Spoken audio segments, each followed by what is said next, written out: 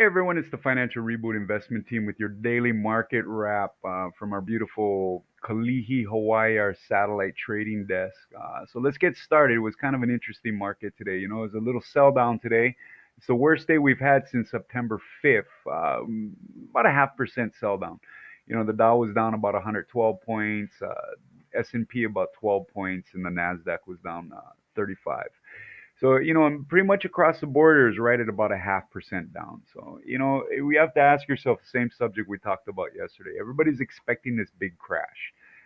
Everybody talks about the imminent crash of the dollar and all this stuff, but really you have to ask yourself, in this bull market, as strong as it is and as voracious as it is, are these 0.5% sell downs enough? Are they enough to reset the market to go to another level? Are they enough to get new buying into the market and push the market higher, or are they a prelude to something worse?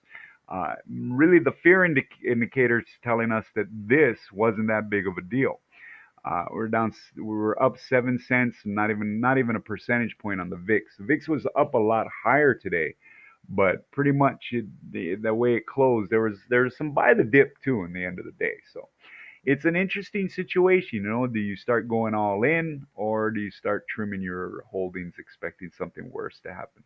We had real soft earnings today. We nothing explosive like yesterday, but tomorrow's earnings calendar brings something much more exciting. Before the bell, we've got Raytheon and Nokia, um, and we've also got Ford and Xerox.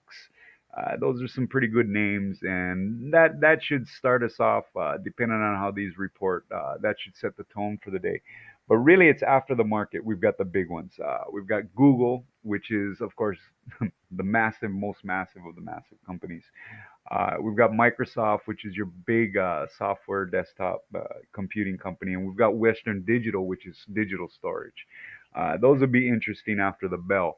And then for you people that like the wrestling, WWE, just as a note, is reporting before the bell tomorrow. So let's see how the McMahon family's doing with that. Wrestling's just like a time. It's survived over the years, regardless of being fake and all that stuff. It's just an amazing business and it's amazing what the McMahon family's done with wrestling. They've truly turned it into a whole, sports entertainment. So that's really the way the day went today. We bought a stock, and we'll talk about that in a second. But let's just look at commodities and Bitcoin for real quick. Bitcoin had a good day. Right now, as we're speaking, it's up about 143 bucks. It was down as low as I think 5,400 earlier today. They've got another fork happening and stuff like that. Very, if you're into Bitcoin, man, I guess it was a good buy the dip opportunity, right? Because it's got as low as 54 and you're already bounced back up to 5,600. So that's how Bitcoin went. And you guys know we're long in gold. We've been talking about it for a while now. Last night it got a little dicey with the gold futures on spot gold. We were watching, and last night about 7, 8 o'clock Hawaii time, gold futures went below that 1275. That's the inflection point that we're watching on our trade, and it went down to 1272, and we're all like, oh, here we go. There's some potential catalysts for gold, and that's why we're keeping the trade live. And it really hasn't broken any serious support that we're watching in our eyes. And so we're going to stay with the trade. Like I said, we've got some of those $122 strike calls about a month out. And the reason we've got that is because, you look, North Korea, B-52 bombers, we just put another carrier out there. Venezuela's got their debt payment, things like that. And just a whole lot of bad stuff going on. Well, potentially bad stuff.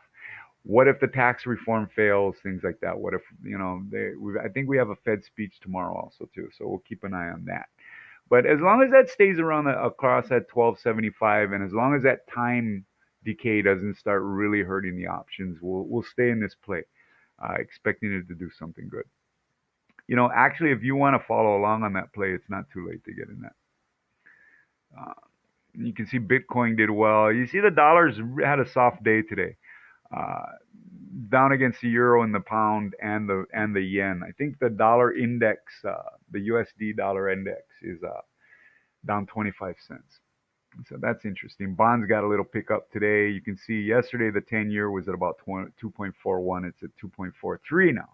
A little zero point zero 0.02, but that's a 1% move, and that affects the markets too when the interest rates go up. So, or I'm sorry, when the treasuries go up. And so basically, that's the wrap for the market today. Uh, we've got a little bit of earnings going on, but really the big one, the big optics come out after the market with the Google and the Microsoft and Western Digital too. Western Digital is actually a pretty well traded stock. Now, we got a question. Somebody asked a question yesterday, and what they asked was Apple.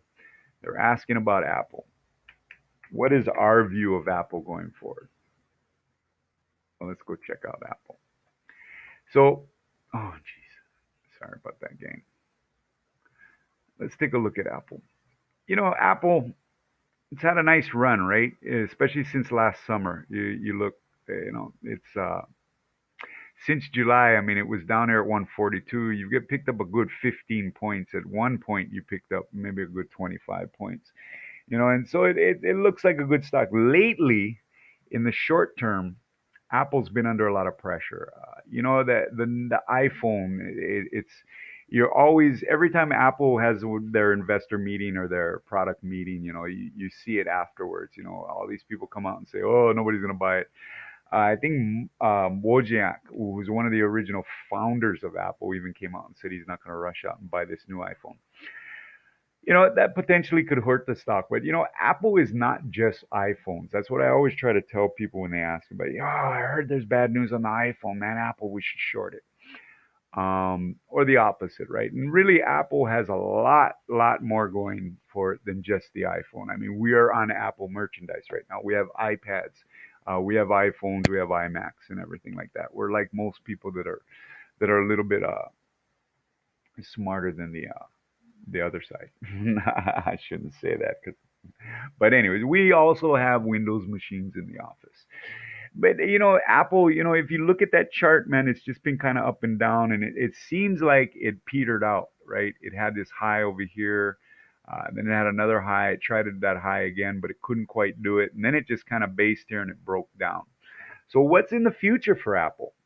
I mean, that's a good question. We like Apple going forward.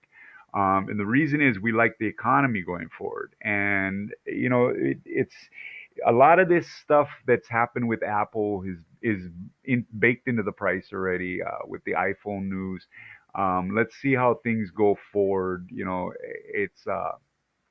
It's one of the best things you have going for you when you're trading Apple is that it's such a liquid stock and it's such a popular stock that, yeah, that creates big movements, which can work against you.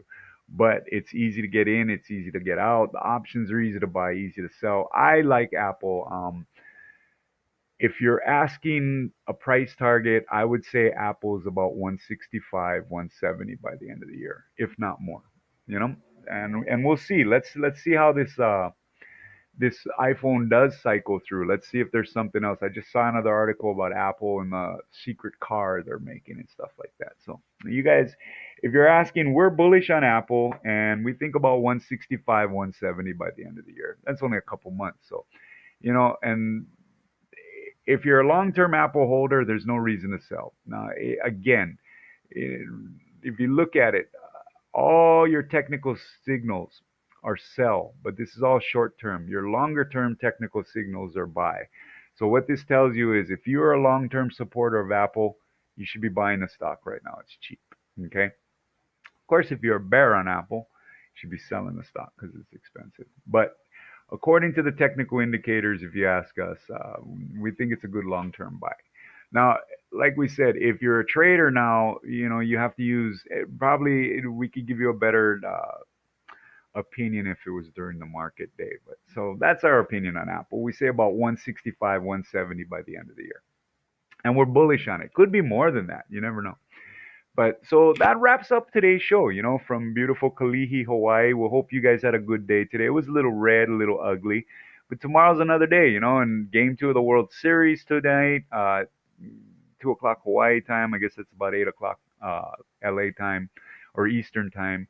So you guys step back from the market. It was a rough day today. Let's lick our wounds. Let's regroup. And let me tell you, uh, I'm sorry. I almost forgot. I mentioned we were going to talk about it, what we bought today. So just real quickly, we bought Coke today. We like Coke. We had Coke in the last option cycle, and we broke even on it.